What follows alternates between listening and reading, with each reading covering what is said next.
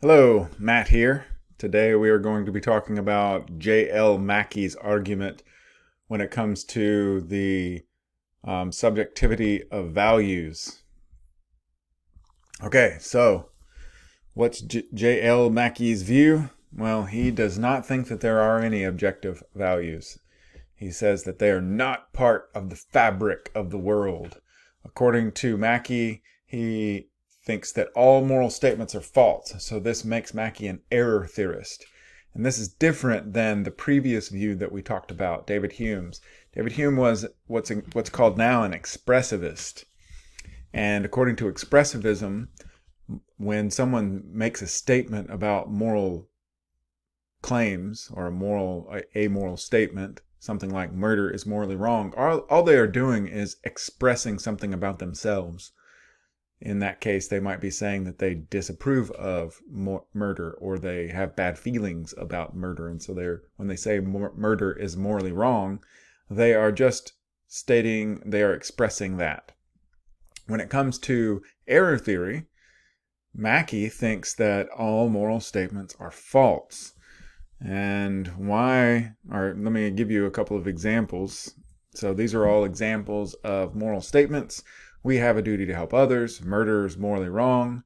Murder is also not morally wrong. All of these are false.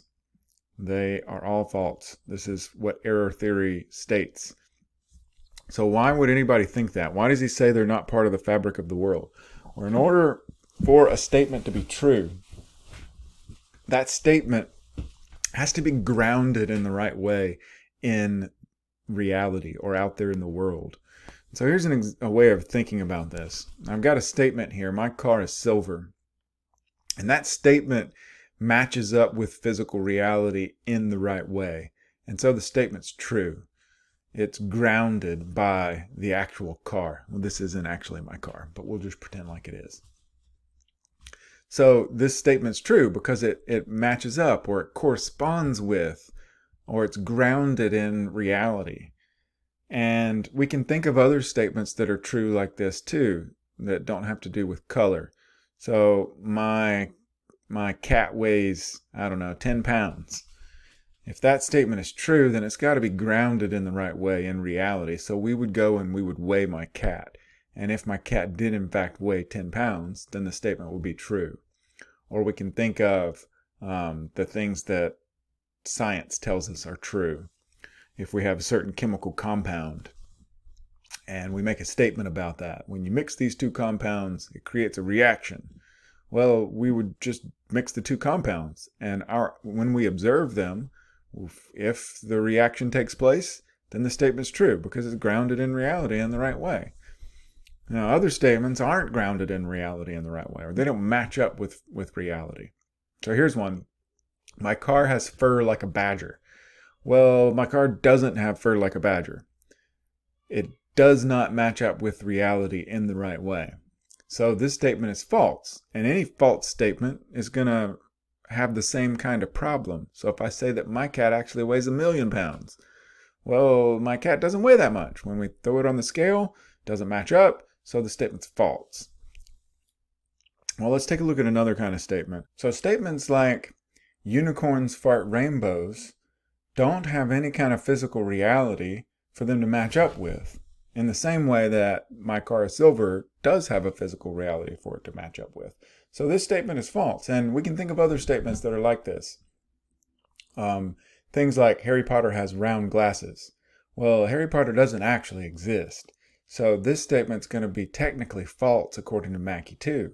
Or hobbits are short is going to be false because there are no hobbits. There's nothing out there in the world for that to match up with. Now, in the story, they're true. So in a way, they're true. But strictly speaking, they are false. Now let's think about how this relates to moral statements, like murder's morally wrong. Well, that statement, there is nothing out there in physical reality that matches up with the moral wrongness of the murder. So if we were to describe someone being murdered, we could describe what takes place, the actual physical description of what's going on. Someone gets stabbed or shot or something like that, and we could describe in great detail what's going on based on our observations. But we would never see out there in the world the wrongness of the killing. So it doesn't have anything out in physical reality to match up with in the right way, like my car of silver did. And so technically, according to Mackie, all statements like this are going to be false. So this is what he means by moral statements are not part of the fabric of the world, that there is nothing out there for them to match up with in the right way. There's nothing that grounds them or that they correspond to in reality. And he might say something like, well, in a way, Harry Potter has round glasses is true in the story, but the story's not true, it's fiction. Well, we might say something like murder is morally wrong is in a certain way true because it's a fiction, like Harry Potter is a fiction. But strictly speaking, Harry Potter doesn't exist, and so we're kind of making an error when we say that something like that is true. And in the same way, murder is morally wrong. We're making a similar error. So this is why he's called an error theory. They're strictly speaking false. Okay, so why would he say something like this? Well, he's got a couple of arguments in the chapter, in his paper on the subjectivity of values. And the first one we can call the argument from relativity, and it's based on the fact that moral codes vary. They vary from society to society. They vary from time period to time period. And Mackie thinks that this is just empirically verified. All we got to do is make some observations, and we'll see that moral codes vary from the southeastern United States to a place in Asia or Africa, or even within the United States. There might be some variation in moral codes. There's also variation in moral codes from time period to time period. So what was considered a moral way of acting a couple hundred years ago might no longer be considered a moral way of acting today. So some examples. The time period ones are easier to come up with. So you just think about slavery in the United States, for instance. Many people thought that slavery was morally acceptable a few hundred years ago in the United States. We today don't. We think it's an abomination. It's morally wrong, and we can't imagine why anybody would enslave someone else. So moral codes also vary from society to society. For instance, you might have a society where it is morally acceptable to eat another person, say in a cannibalistic society, whereas we pretty much frown on that. It's morally wrong to eat another person according to our society. So Mackie points out all of these variations in moral codes from different societies and different time periods. And he notes that this is really hard to reconcile with objectivism when it comes to moral values. So if there were objective moral values, Mackie thinks that we would expect to see a whole lot more agreement when it comes to moral statements and moral judgments. But we don't see the agreement, we see radical differences from these different moral codes. And because of this, Mackie thinks that we should be skeptical of whether or not there actually are objective moral values. He thinks that the best way to explain these differences is by thinking about the direction of explanation of the different moral codes. The best way to explain this, according to Mackie, is that our moral values don't arise from us observing the world and seeing moral values out there in the fabric of the universe. Rather, we have a particular way of life, and our moral values arise as a result of our way of life, rather than us coming to a particular way of life because we see the truth of morality. So if you think about several hundred years ago in the United States. We had a way of life in the southeastern United States based with these plantations that required slavery for their labor. And so there was a way of life, and the moral judgments arose as a way of that as a result of that moral life, rather than the other way around, rather than them saying, oh yeah, there's nothing wrong with slavery, so let's create a society that's based on slavery. So the direction of explanation is different, and that's the best way to explain the variation in moral codes according to Mackie. All right, that's the argument from relativity. The argument from queerness is his next argument for the subjectivity of values. So right off the bat, I should note here, Mackie is using queer in a different way than we use it today. So according to Mackie, this was written a while ago, queer just meant strange back then. It had nothing to do with sexual orientation. Okay, so our first premise. We have to think about what objective values would be if they did exist.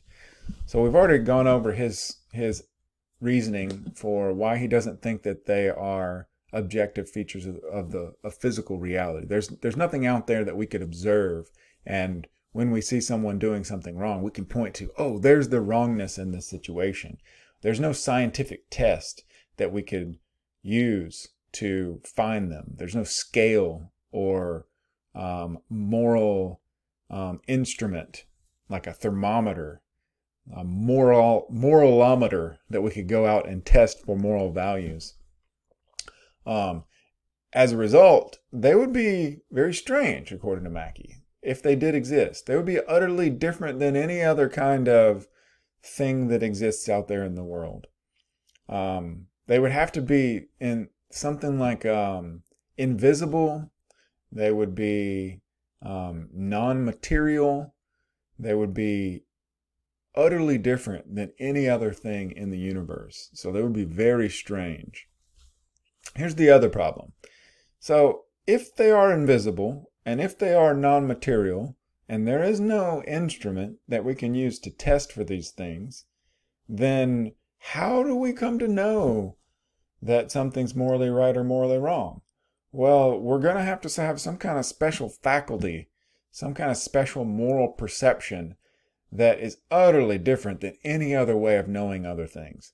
So it's really easy to see how we come to know things that are visible.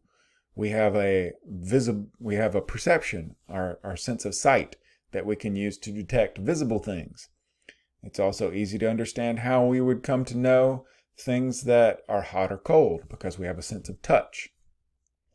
Or we think of our sense of taste, and we can come to know facts about the world, about whether things contain sugar or that they're sweet. But when it comes to moral statements, and there's nothing physical out there, they're not visible, they're not material, it's really hard to understand how we come to know these things. So it's going to have to be some kind of special faculty that's different than any other way of knowing. Maybe some kind of moral intuition. And that's weird too. So not only are objective values strange things, but the way that we would have to come to know them is weird too.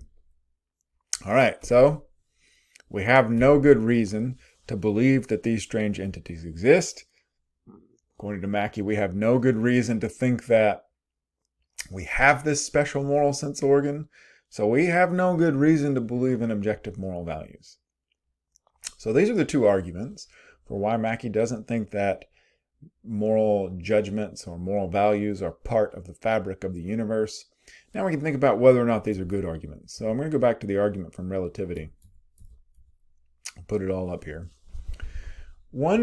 How might one object to these arguments? One way that you might object is you might call into question premise one. It seems like Mackie might be overstating his case when he uses this as an argument from relativity for the fact that there are no objective values. So yes, it is true that moral codes vary, but do they really vary that much? Is he overstating his case here? And many philosophers have noted that Mackie is right when it comes to specific instances or specific applications of moral codes, but it seems like he might be wrong when it comes to more general moral principles. Perhaps there is much more agreement when it comes to general moral principles, and the disagreement comes in our application of those moral principles, because there's different situations where we need to apply those moral principles. So here's an example. Here, a general moral principle might be treat other people with respect. And I've been in other cultures where it's a sign of respect to not look somebody in the eye when they're talking to you.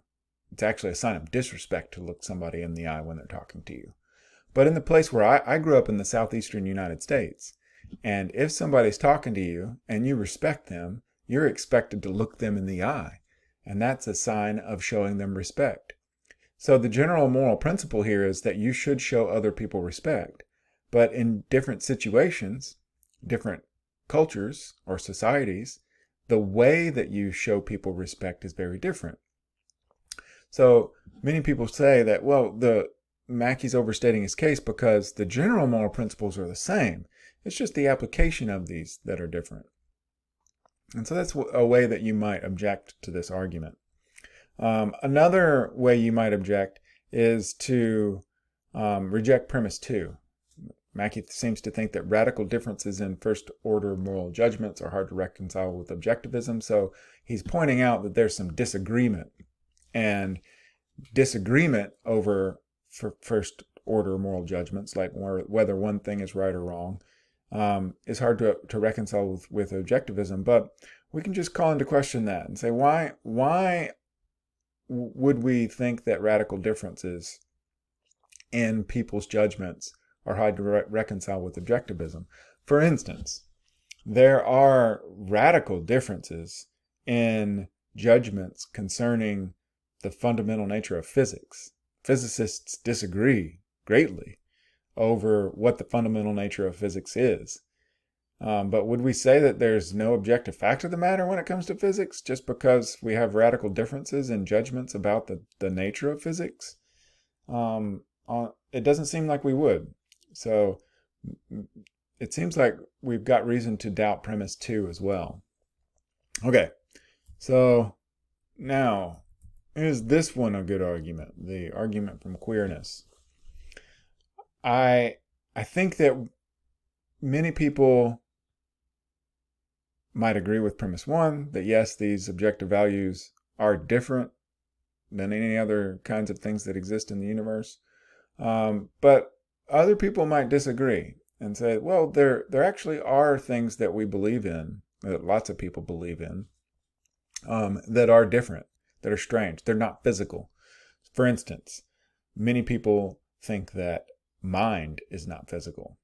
And so they might reject premise 1 because they think that moral values are like mind. It's not a physical thing. And that's also strange. Another way of rejecting this is just because something's strange doesn't mean that it's false.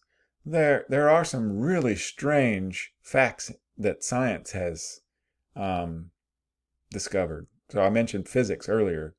The fundamental nature of physics is going to be strange. And it's going to be utterly unlike anything that we've experienced before. But that doesn't mean that they're not true or they're not objective.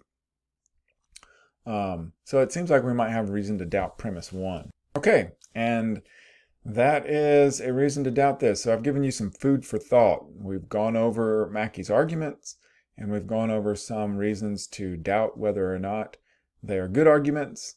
So you should think about them and whether or not they are good arguments, or whether or not you can think of any other objections besides the ones that I've come up with. So that's all for this one.